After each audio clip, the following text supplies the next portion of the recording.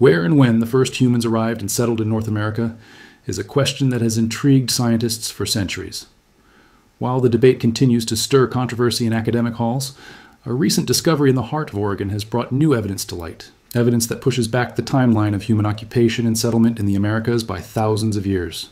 In the high desert terrain of central Oregon, a rock shelter known as Rimrock Draw has become the focus of archaeological research. The evidence found here makes it the oldest human-occupied settlement in North America, older than previously discovered sites. The excavation at Rimrock Draw began in 2011, when archaeologists first set out to explore this shallow cave, located just outside the small town of Riley. The site had already been identified as a potentially rich source of ancient artifacts. Surface finds had hinted at it, but the true depth of its historical significance wouldn't be realized until the team began to dig down. Led by archaeologists from the University of Oregon's Museum of Natural and Cultural History, the team has conducted extensive work at the site.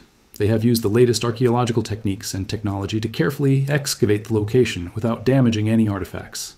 The site has revealed a wealth of clues about ancient human activity. These finds include the remains of animals, as well as crafted stone tools and weapons made from unique materials.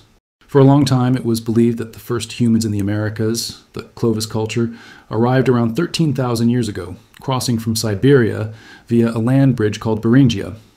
They were thought to have entered through an ice-free corridor between two ice sheets. However, new evidence challenges this theory. Studies show the corridor likely didn't open until 11,000 to 12,000 years ago and was uninhabitable for centuries, making it unlikely the Clovis people used it to spread across the continent. This question gained further weight when later the Meadowcroft Rock Shelter in Pennsylvania was identified as the oldest known human occupation site in North America, with artifacts dated to at least 16,000 years ago. Then, Cooper's Ferry in Idaho, also dated to around 16,000 years ago, was announced as another early human site. These sites suggested that people were here before the ice corridor opened, implying they likely traveled by boat along the Pacific coast, a theory known as the Kelp Highway hypothesis, traversing a rich coastal ecosystem of kelp forests, seals, and shellfish. But Rimrock Draw was about to stun everyone. The first major breakthrough came when the team unearthed fragments of camel teeth and jaws. It is important to remember that camels actually evolved in North America before migrating to Asia and Africa, eventually going extinct in their homeland. These teeth belonged to Camelops hesternus, a species of yesterday's camel. Unlike their modern dromedary cousins, these animals stood 7 feet tall at the shoulder, weighing nearly 1,800 pounds. These were not just any camel teeth or jaws. Scientists believe that this camel was butchered by the human inhabitants of the rock shelter, based on some deliberate human markings on it, as well as the presence of some tools found in direct association with the remains, which we will cover in a moment. This wasn't simply an animal that died naturally and washed into a cave. This was evidence of a targeted kill and processing. The teeth were found beneath a layer of volcanic ash. In archaeology, volcanic ash is gold. It provides an undeniable timestamp through a process called tephrochronology. Each volcanic eruption ejects ash with a unique chemical fingerprint that can help scientists distinguish separate eruptions. This specific ash had been laid down by an eruption of Mount St. Helens, not the 1980 eruption, but a massive event known as the Set S eruption, which occurred over 15,600 years ago.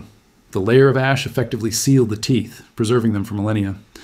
The discovery of these camel teeth beneath volcanic ash suggested that whatever was down there had to be older than 15,600 years. The science of dating then took center stage. Geologists and geochemists performed radiocarbon dating on the enamel of the camel tooth. The results of this analysis were staggering.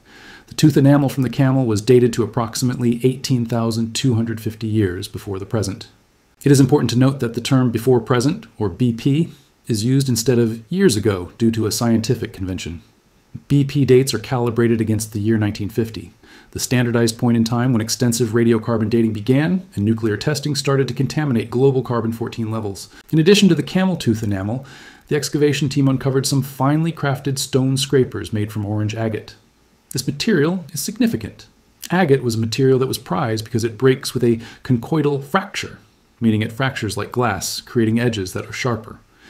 Furthermore, orange agate does not occur naturally in the immediate basalt walls of the shelter. It is an exotic material, meaning it must be carried there. The presence of this specific stone indicates that these early humans traveled specifically to gather high-quality materials or traded with other groups to obtain them. One of these scrapers, after discovery, was subjected to residue analysis, a chemical process that checks for ancient proteins. It was found to contain traces of bison blood residue. This is the smoking gun.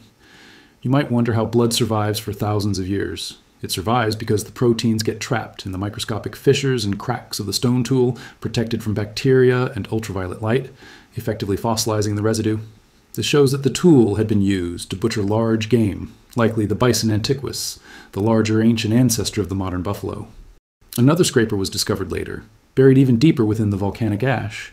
This provided further evidence that the site had been occupied well before the eruption of Mount St. Helens. The deliberate choice of orange agate as the material for making tools, a non-local raw material, suggests a level of experimentation and technological sophistication, implying that they spent enough time in the region to discover, test, and repeatedly return for the best resources.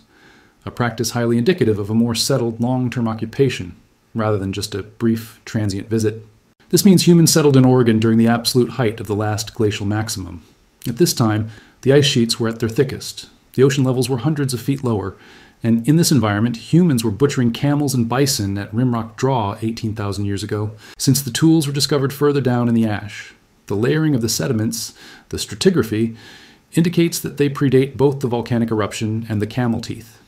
This follows the law of superposition, a fundamental principle of geology.